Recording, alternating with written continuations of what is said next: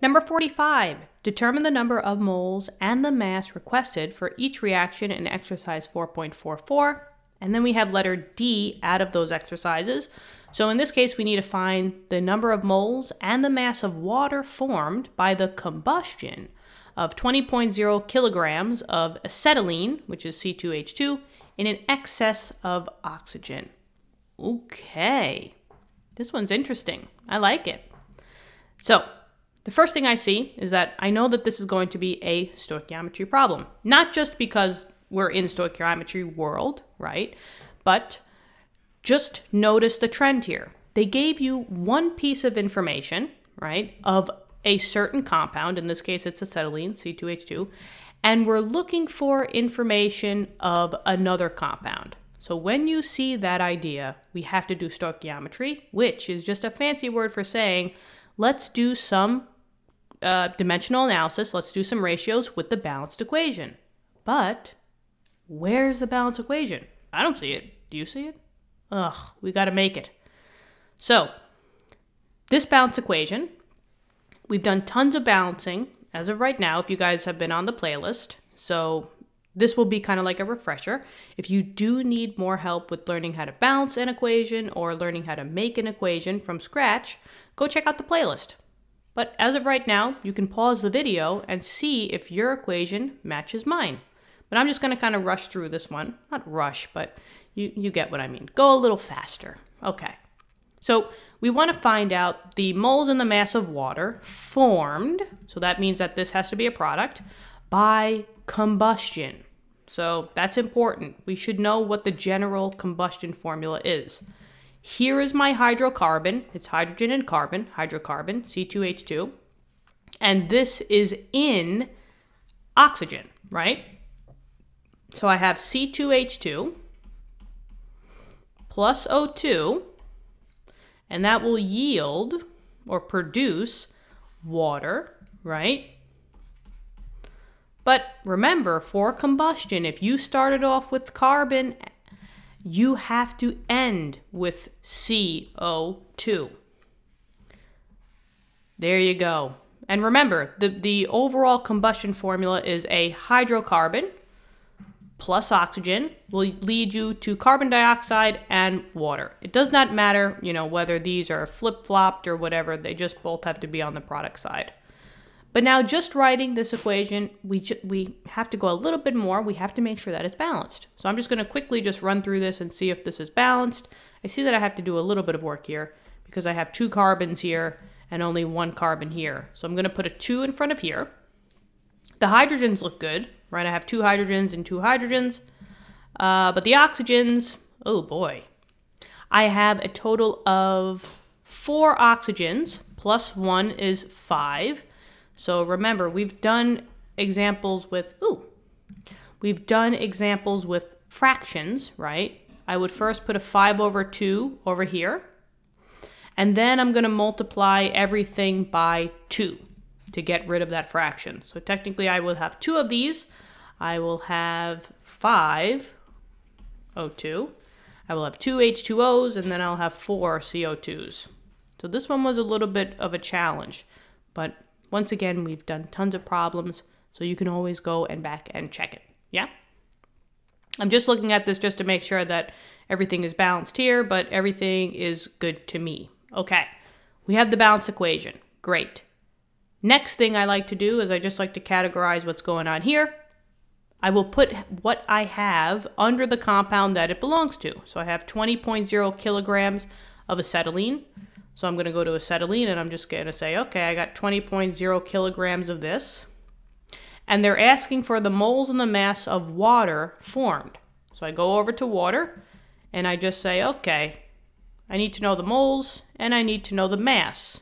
And remember, the mass is grams. So they're asking for 2 separate answers here.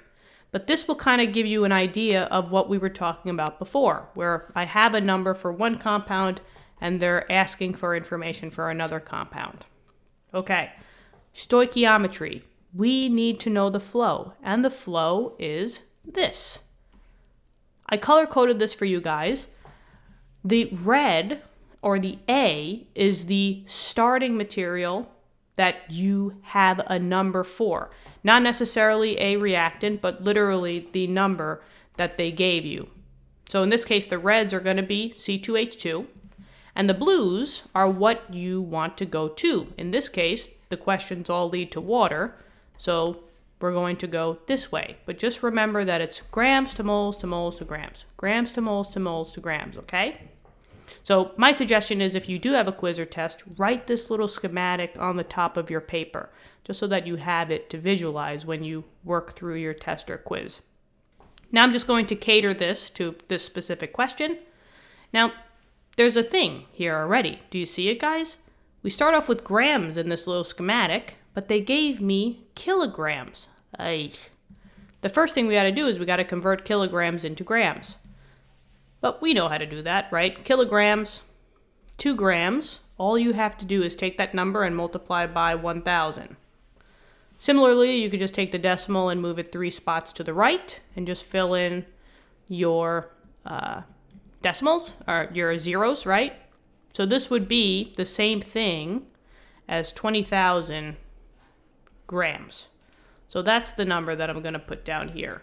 We have 20,000 grams of A, aka C2H2. I'm going to go to moles of not A anymore, specifically C2H2. Then I'm going to convert into what I want. In this case, the B is water. So I'm going to first find out the moles of B, and then I go to grams of B, aka grams of H2O. Cool. We now have the little handy-dandy cheat sheet for our problem. So let's get started. Start with what you got. So in this case, I got 20,000 grams, and I'll color code this. So we're still with the red guys, C2H2. And all this is just one big conversion factor, right? So we've done tons of conversion factors in dimensional analysis. So all we do is we multiply by a ratio, right? And work with the units first and then double back and put in the numbers. So in this case, you don't want grams of C2H2. That goes on the bottom. So grams of C2H2 on the bottom. And then just look to see what we're going to next. We want to go to moles of C2H2. Okay, so the units are there. Now we just got to figure out what are the numbers that go on the top or the bottom. Well, we've done this conversion. Grams of one compound to moles of the same compound is the periodic table conversion. So PT, periodic table. So you got to get those periodic tables out. And remember, when you're using the periodic table, you always have 1 mole of that compound. So that's a standard. The 1 goes with the mole. The actual mass goes with the grams. So now I got to go to my periodic table and just calculate what the mass is of 2 carbons and 2 hydrogens, and we add them together. So I got 1.008 for my hydrogen times 2, and then plus 12.01 times 2 for the 2 carbons. And I get roughly 26 point, hold on, let me just move this over a little bit. 26 point, what is it? 036. Okay, everything is accounted for here, so we can cancel the units. We cancel the units, not the numbers. The numbers we're going to use at the end. Now, try to break the habit of solving for every single conversion factor in one shot. I know you guys can do this. Some students get a little scared by doing multiple conversions at once, but I got you, all right? So since we're not at an answer that they want, I'm just going to keep flowing with it, right? We want to get to moles, at least moles of H2O, which is this answer right here. We just found this, right? You see how this matches with this? So I'm going to keep flowing. Just do your new ratio. Multiply by a conversion factor. Work with the units first. We don't want this unit, so that goes on the opposite side. And look over to see who's next. In this case, now I'm going to switch colors. I want mole of H2O. The units are there. Now, what are the numbers? Well, this is the only thing that's new, right? A mole of one compound to a mole of another compound, the only thing that they have in common is this balanced equation. Both of them are in the balanced equation. So I have to use the balanced equation to get the numbers for this conversion. And the numbers that you get on the balanced equation are the coefficients, the big numbers in the front. Only pay attention to the compounds that you care about. There's going to be more compounds in the balanced equation than what you care about. So you only pick what you need. We need H2O and C2H2.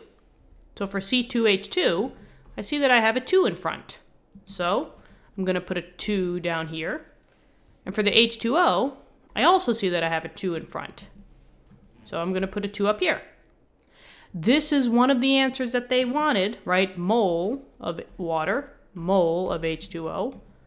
So now I'm going to say equal to. And the units cancel.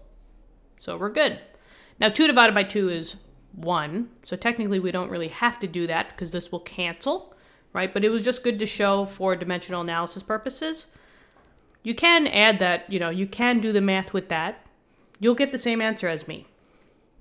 Anything in the denominator is division. So I'm going to say 20,000 divided by 26.036. So I get 768 moles of H2O. That's a lot of moles.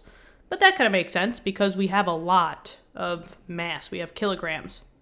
Now just know that with sig figs, if your teacher or professor is crazy for sig figs, which I am not, right?